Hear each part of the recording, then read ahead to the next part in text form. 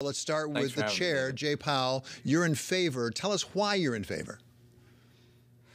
Well, look, I think we've seen Jay Powell in action for some time now, and in particular, I was impressed by how he handled a very dangerous moment for us when governments were locking down our economy and our economy was in a complete free fall.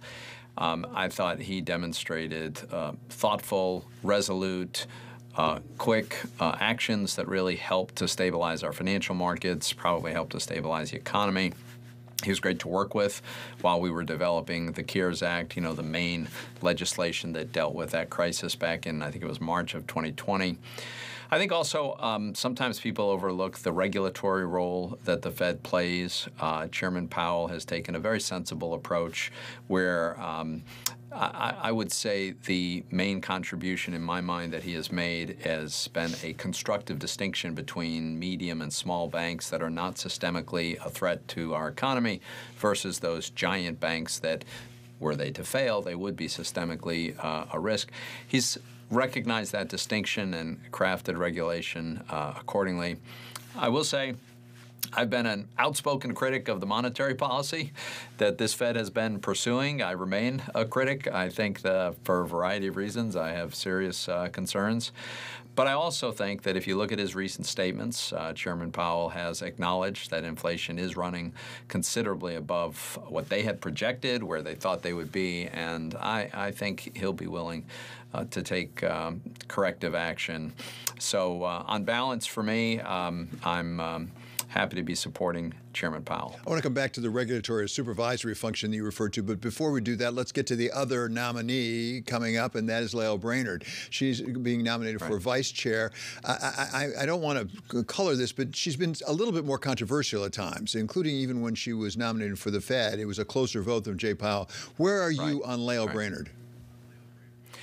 Well, so first of all, she's very intelligent, very accomplished, very knowledgeable. There's no question about that. What my concerns are, and I'm looking forward to meeting with her to discuss her thoughts on these matters, are several. One is, I think, on monetary policy, she probably is even more dovish than the Fed consensus has been.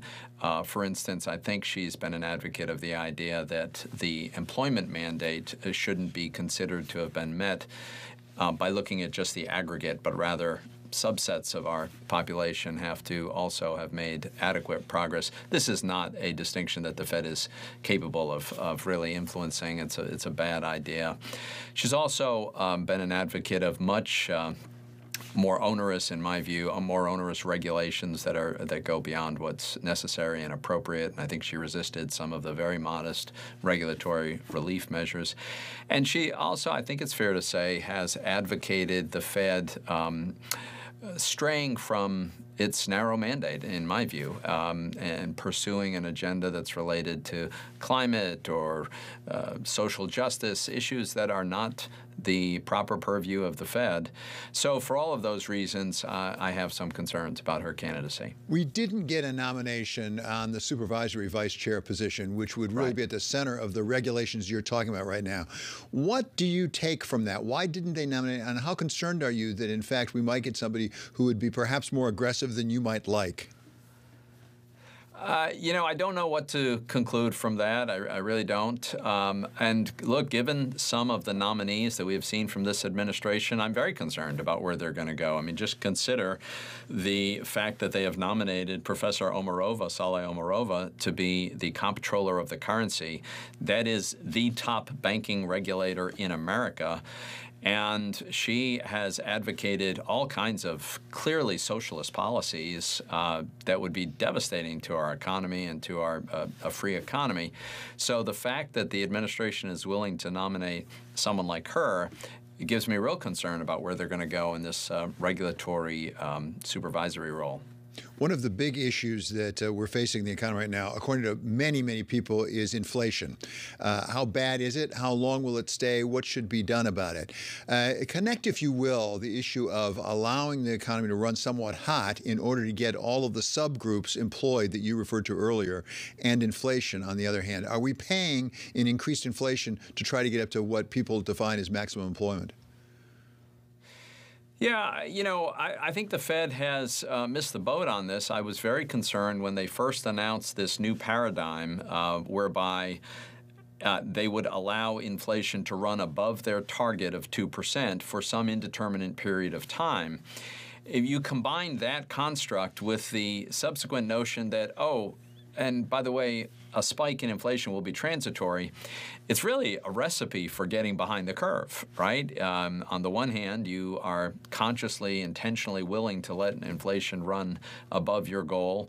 And when it does exactly that, if you maintain that it's all transitory, then the logic is you're going to sit back and wait. Well, the problem is, as we know from painful experience, when the inflation genie comes out of the bottle, she's really hard to put back in.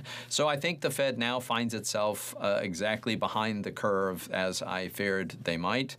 I think, frankly, they should have ended the bond buying, which is really an exercise that should only be conducted in emergency circumstances. We're long past an economic emergency, and yet they only just last month began tapering. They should have begun tapering a year ago.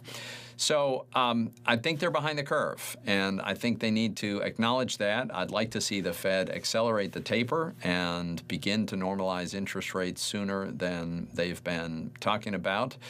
That's my hope. We'll see if that's what happens. Let's turn, if we could, for a moment to Pennsylvania politics. You've announced that you're not going to run for re-election. There's now already some contests to try to replace you, succeed you, I should say, really. Nobody can replace you. We know that. But address what's coming on. And the Republican Party, as I understand it, one potential candidate has now suspended his campaign.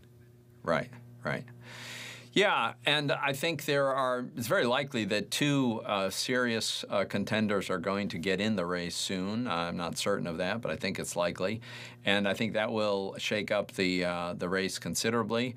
Look, I've suspected for a while that the field isn't finished, and until we know who all the entrants are, it's very hard to know. But I do think at the end of the day, when the field is set, which probably comes relatively soon, we're going to have some very strong candidates, and there'll probably be a very vigorous primary. And I think we have likely to have a number of candidates who, if they do win, could go on and win the general election and hold this seat. So I'm actually quite optimistic about how it turns out. Be that as it may, none of them will be incumbents. Do you agree with a lot of Democrats that, in fact, that seat is more vulnerable now because you're not running for it? Look, I mean, just on a purely historical, if you look at the data basis, incumbents do have a marginal advantage over non-incumbents. But, I think we are now certainly in a political environment that's very favorable for Republicans because of the wild overreach on the part of the Biden administration and the very marginally democratically controlled Congress. And I think, frankly, that environment is likely to continue. I also think it's quite possible that the Democrats nominate a true radical who would be way out of step with the mainstream of Pennsylvania. So I don't know that that's going to happen. I don't know either of those things for sure. But as I say, I'm feeling very optimistic about our prospects. Finally, Senator, spend just a minute on something I know you know very well, the digital dollar. Is it coming, and when? It's a great question. I don't know the answer for sure, but, the way I think about this is our native currency, the currency for the United States of America, should have the most sophisticated capabilities of any currency in the world. And that probably means we ought to adopt a digital dollar. But how you do that is extremely important. For instance, it'd be a terrible idea to have retail bank accounts with the Federal Reserve and to turn the Fed into everybody's retail bank, as some of my colleagues would like. The Fed is utterly unequipped for that, very ill-suited for that, and the implications for the privacy of the American people would be terrible. So that would be a terrible idea. But the idea of having a tokenized dollar that is capable of being exchanged on a peer-to-peer basis on a platform where developers can innovate and develop new products and services, I think there's a strong case for that.